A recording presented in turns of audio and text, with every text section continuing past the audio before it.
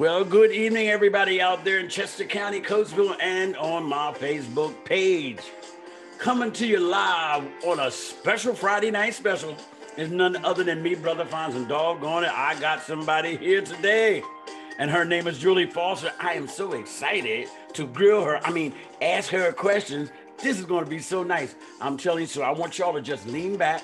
Now, my viewers, you know what you're supposed to do. Go to your electronic devices and hit the share button so we can kind of like pass some of this information around. Word on the street, she does work for people for free too. Nothing better than free, so y'all better tune in because look, I am so doggone excited.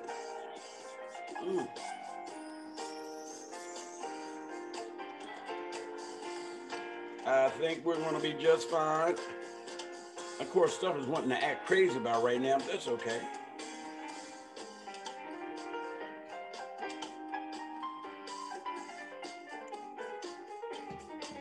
All right, we got a couple of viewers so far. Don't y'all go nowhere because this young lady, I'm telling you, I am so blessed to be getting some of the people on this show because look, they are all smarter than me. And you know, if you're the smartest person in the room, you need to change your room. And this is a different room. We're down here at a farmhouse with Miss Julie Foster, and I'm going to tell you her claim to fame. Just let this music play out just a little bit more, and then we're going to bring her on. Man, this is a great way to set this thing up. I really enjoy this. I recently found this theme song, and you can't tell me I'm not special. So first of all, ladies and gentlemen, before I go any further, I gotta make sure I give tribute to our sponsors. And tonight's show is being brought to you by Allen's on First Pizza, ladies and gentlemen. I'm just like a real TV show, ain't I? That's right. They're located at 347 First Avenue, and their phone number is 610-383-4077. You can call them now and catch them because I'm telling you, this is Soul Food Weekend. They got pig feet, oxtails, and all that kind of stuff. So, you know, some of y'all still country. Go ahead and give them a call and see if they can't rustle you up something on this evening. Now, I ain't going to get a whole menu. I did that this afternoon. We want to be a good steward of this young lady's time. So, first of all, before I go any further, I want this young lady just to introduce herself to our viewers and tell us a little bit about yourself. Good evening. Go. My name is Julie Foster. I'm the new staff attorney at Friends Association. I'm just about 1 month in on this fantastic job where I get to run an Eviction Prevention Court Program. This is a pilot program currently in 3 courts in Chester County, where we work with tenants and landlords to try to help people stay in their homes. And right now we have some exciting funding from the federal government that we're able to actually help landlords get paid through this funding so people don't become homeless. Hey, wait a minute. Somebody must know you, or they sound like they know you. Nadia Graves said, "Hey, Julie." Oh, Nadia's the best. Oh, you know Nadia, that's all right. City council, I'm not sure how to say it. Person, her, whatever, because I don't want no trouble out of Nadia. Hi, Nadia. She said hi. Hey, look, now wait a minute. Before I like for my viewers to know what you do, I like them to know a little bit about who you are. First of all, where are you originally from? I grew up in the Hudson Valley in New York. I moved to Pennsylvania in 2007. So I originally was living in the Overbrook neighborhood of Philly before I came out here to Chester County. What? I used to go to Overbrook High School a long time ago. Yeah. A long time. 59th Street, you know what I'm talking about. Hey, Nadia, hey, Mr. Fonz. Everybody calls me Fonz too, Julie. So, you might as well get to it. All right, now, what school did you graduate from? I went to Penn Law School. Penn Law School? Wait a minute. Oh, okay. Now, but what high school? Oh, it was a Poughkeepsie Day School in New York. Yeah, and you know why I always ask that question? Because there's a reason. Did you ever foresee yourself doing what you're doing right now when you were in high school?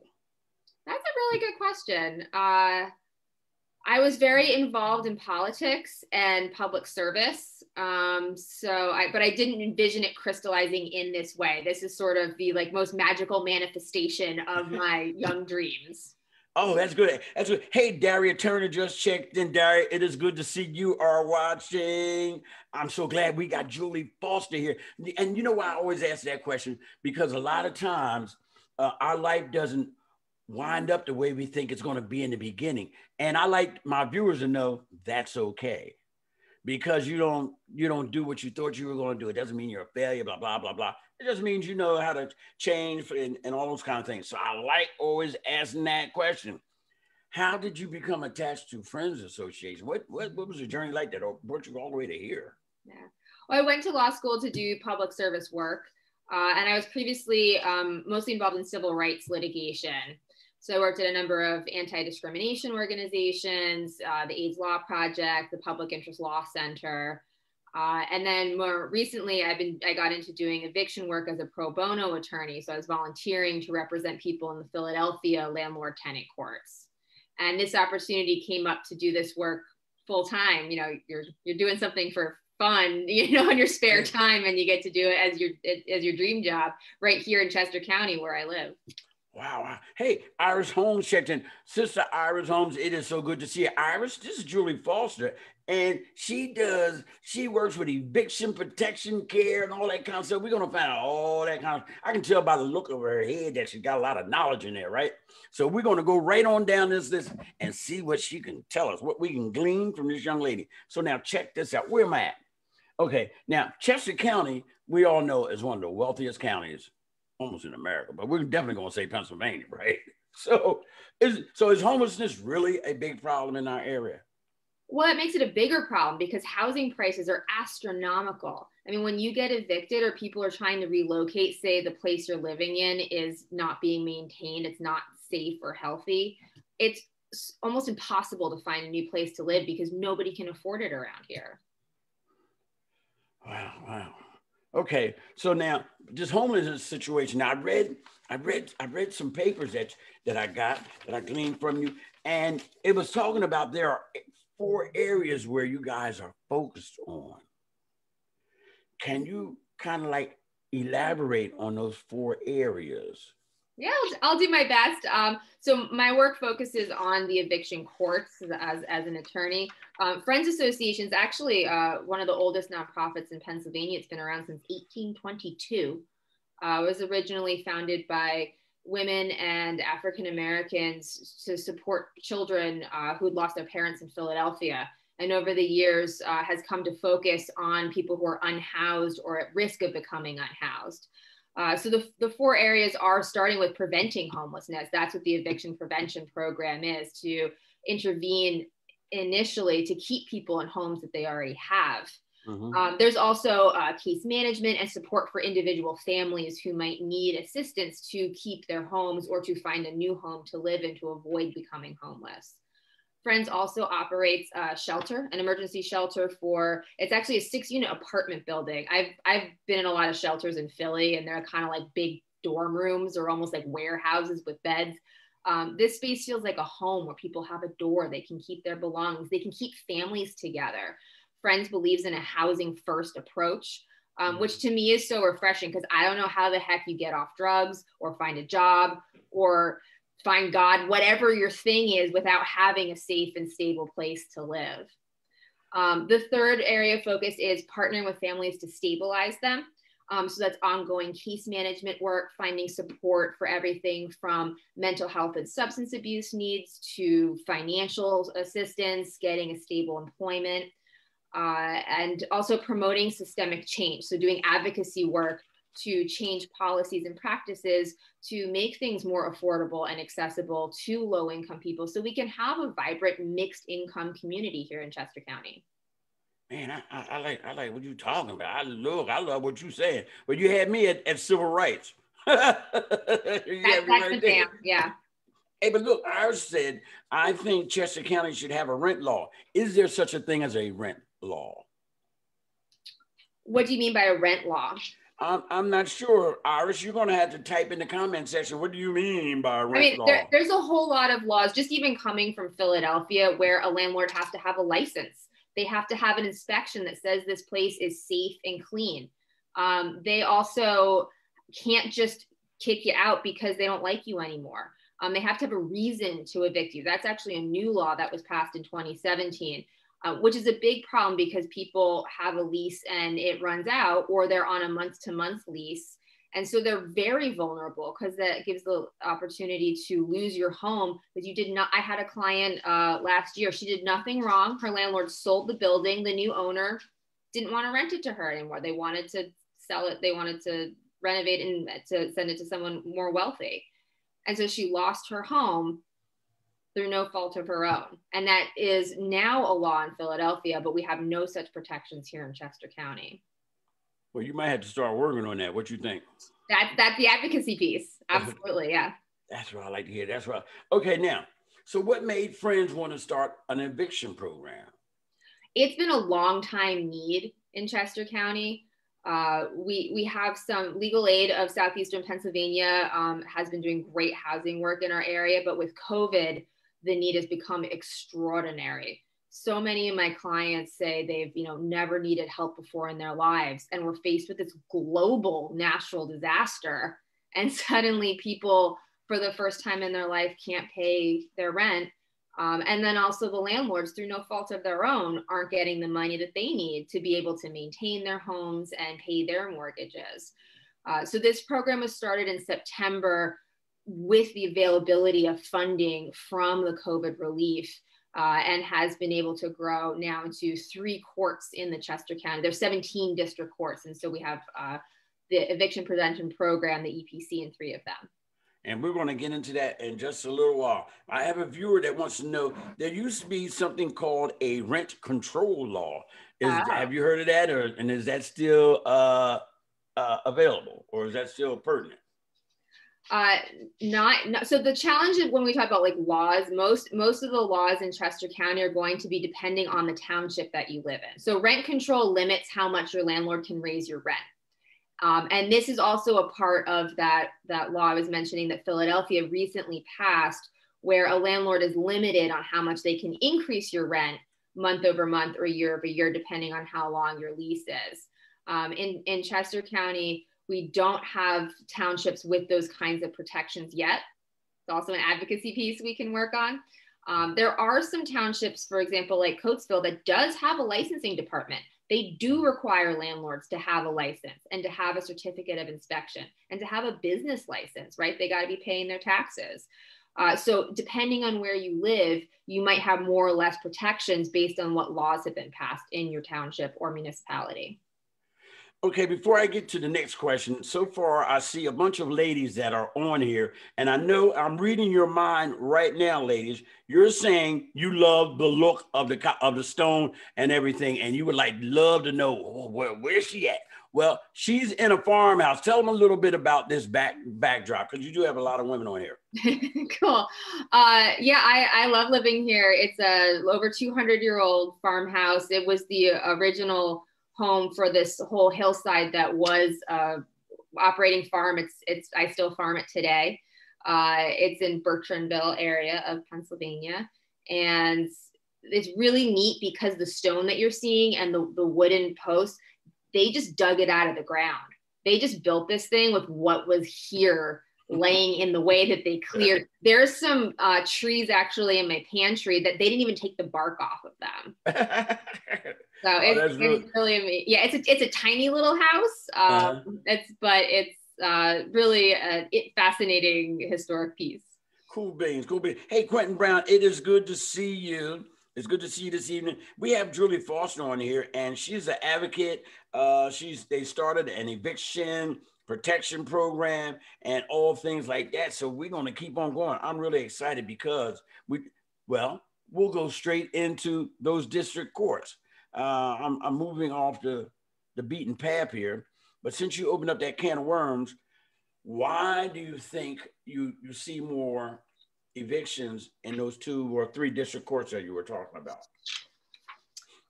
Well, Downingtown is the highest number of evictions the data we have from 2020. In part, it's sort of the diversity of housing. So you're going to have more evictions where you have more multi-unit buildings, more renters. Downingtown also, I've had a number of clients who live in trailer parks where they may own their trailer, but they're tenants renting the lot where they live. Wow, that's pretty doggone interesting. Okay, yeah. Okay, we understand the purpose of your eviction protection plan because you're trying to protect some people from being evicted. Now, what kind of resources are available to a family that's in this program? Well, resource that's right now available to everybody who needs help paying their rent because they've had a loss of income due to COVID is called the Emergency Rental Assistance Program. I'm going to say that again because it's super important. The Emergency Rental Assistance Program, you call 211 to apply, wherever you're at in the county. And this is funds that can help you pay back rent, can help you pay utilities, and it can help you pay future rent as long as I know it's amazing. It's just incredible. We've had this eviction moratorium because of COVID, but it's just been kicking the can down the road because the landlords aren't getting paid and they can't hold out forever. So this money not only helps the families stay in their homes, but also helps ensure we don't lose those homes as affordable housing that we have such a limited stock of in Chester County. Did you say call 211?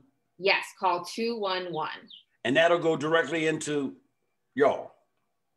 There's three agencies that are administering the applications. Friends Association receives all of the applications where someone has an open eviction case. So I can help coordinate and give assistance if someone, for example, we've had some people who've already had a lockout be ordered and they say, hey, the sheriff's coming on Monday. What do I do? Because we're able to then help the landlord get paid. So we've been able to work with the tenants and the landlords to avoid the person getting evicted.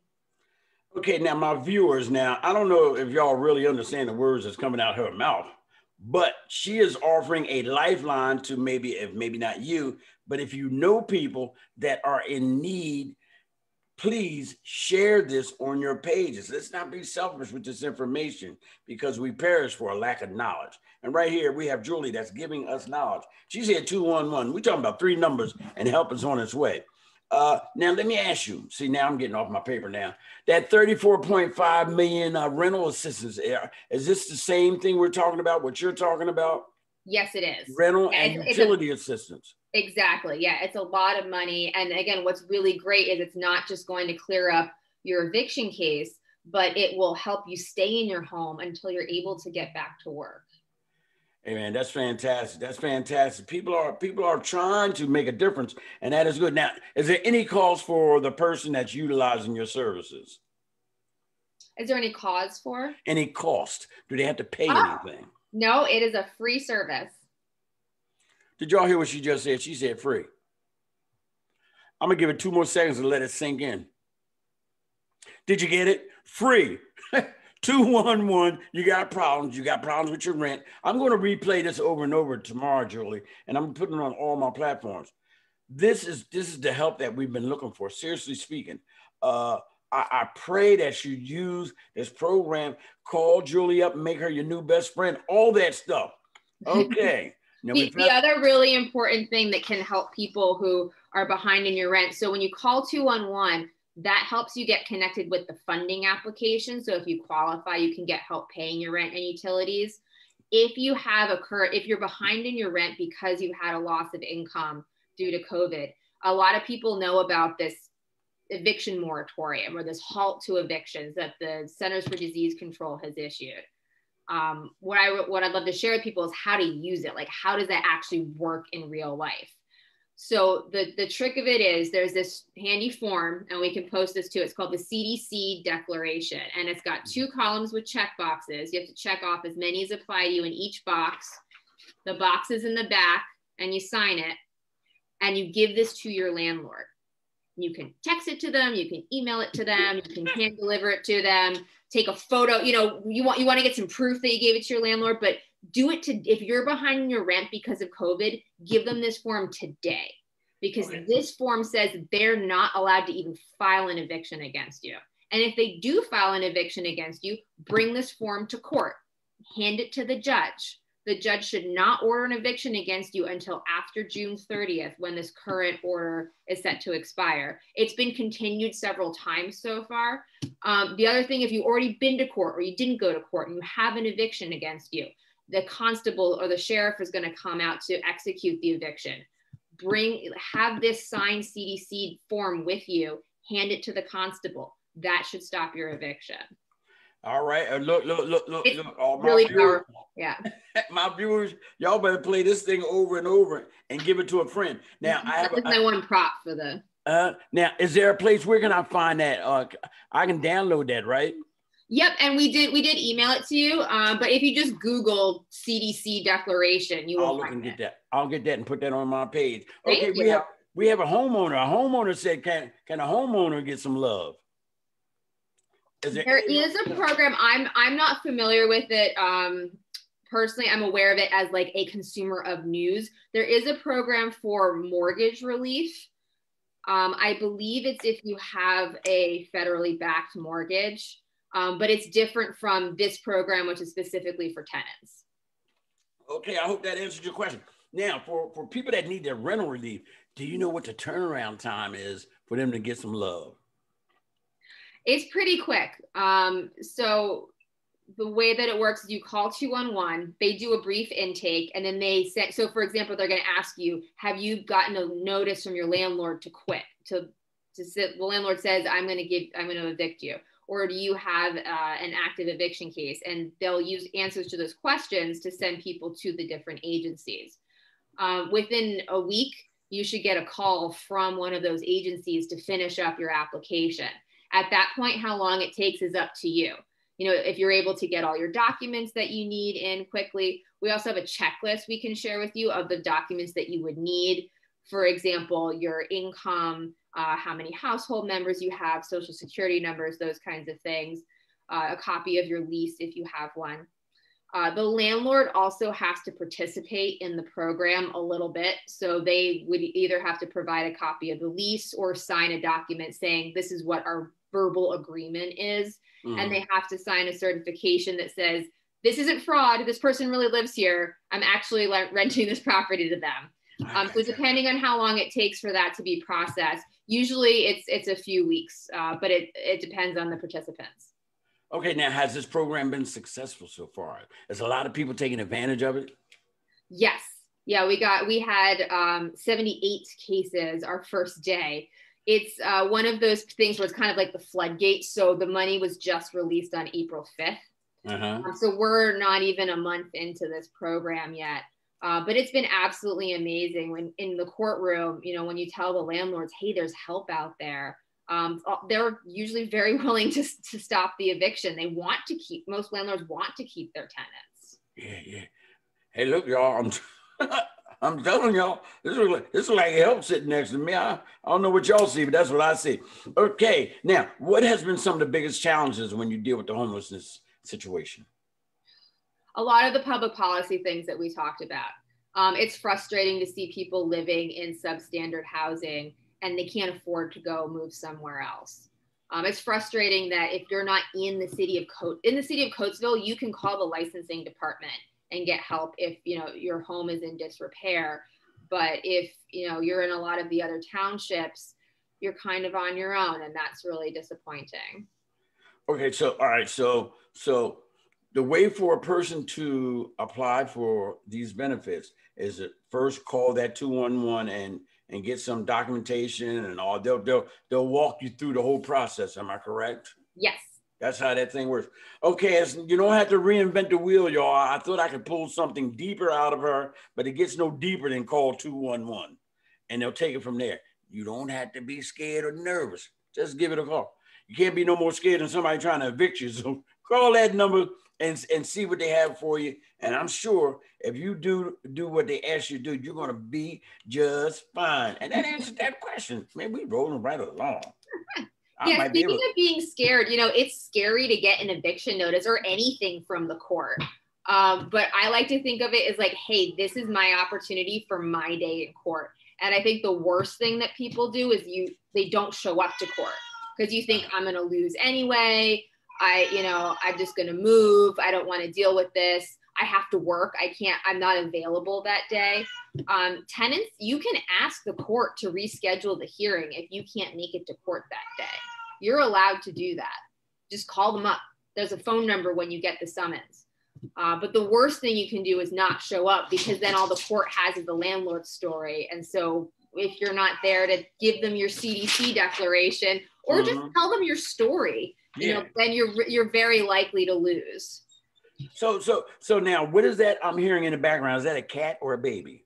Cats. Yeah, a cat, and I have a dog and chickens. It's the whole menagerie. Really? Farm life. On your property, you got chickens and stuff running around. Chickens and goats and bees. And you take care of them. I do.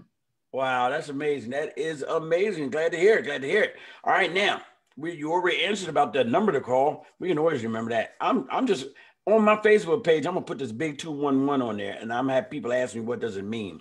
I ain't gonna tell them. Maybe they'll laugh. Let's talk about the Naya house or the Nia house. Do you know anything about the Naya house?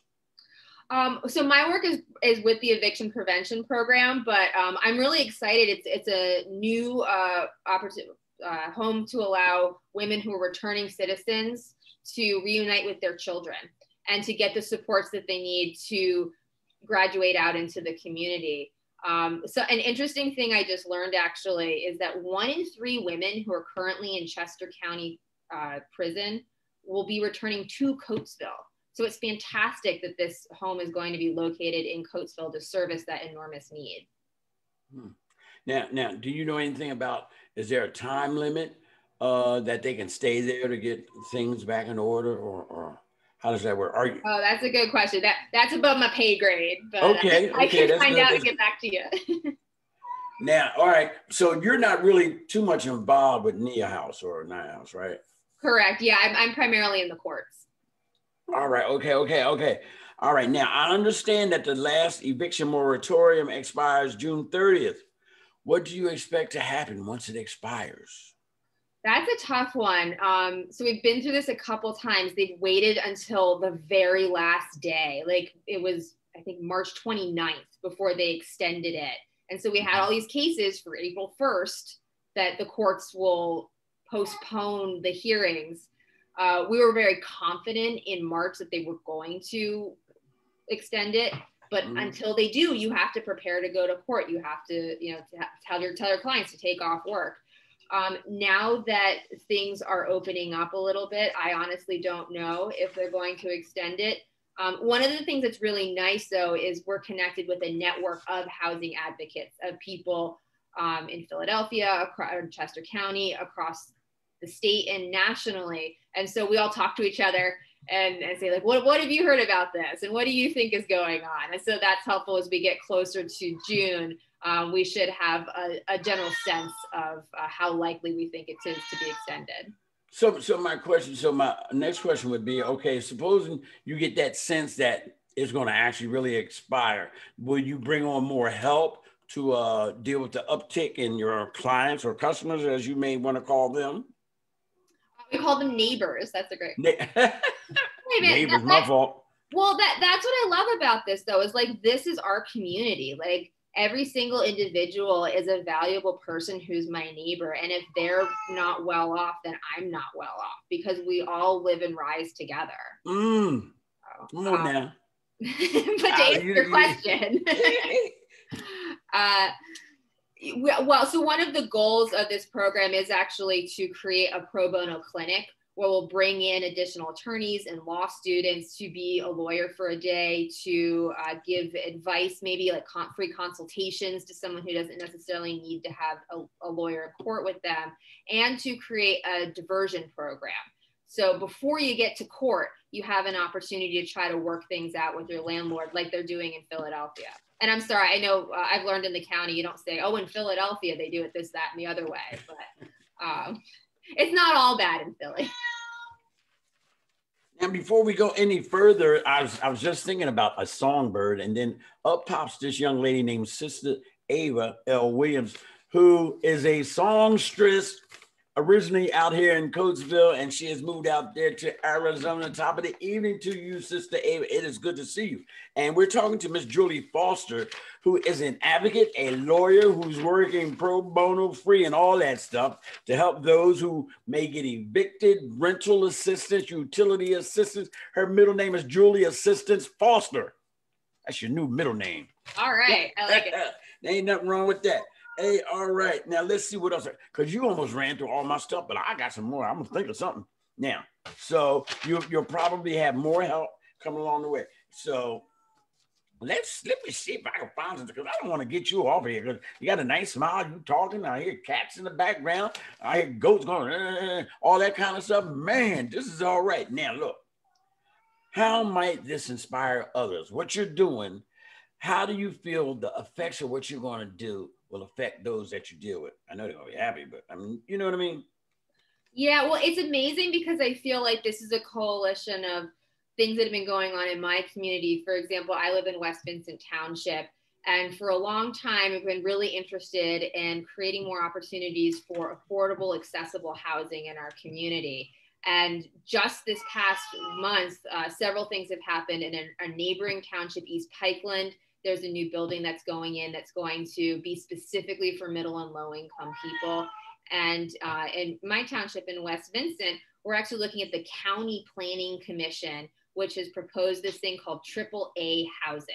So it's housing that's affordable, attractive, ADA accessible, and aging ready. We have a lot of elderly residents in our county. And so I view this work as dovetailing with all of these holistic efforts to create a community that's livable and affordable for everybody.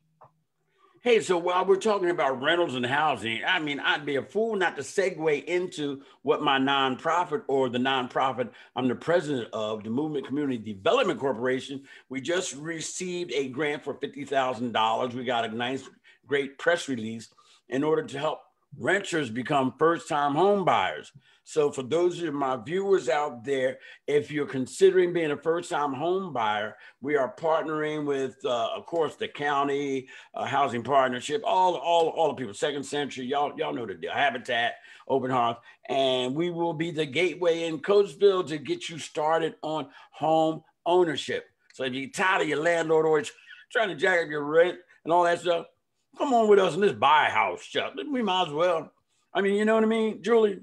That's you might as well fantastic. invest in your future. Good for you. That's a great resource. Hey, because now look, rent is as high as mortgage. Yeah. I was a renter when I first moved to. I was living in Center City, and you could live in Overbrook. You could buy a whole house for what less than, I was half actually of what I was paying to rent a 1-bedroom. Oh wow, it's crazy, ain't it? There's some places like that in Coatesville too, because I moved from one development that I was renting to a home, a 3-story townhome, and I think my mortgage was like $200 less. Ooh, boy, I thought I died and went to heaven. Okay, now look.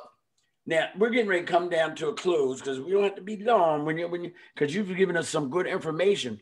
But in closing, is there anything you would like to share? And my show is always based on 3 things: education, information, and inspiration.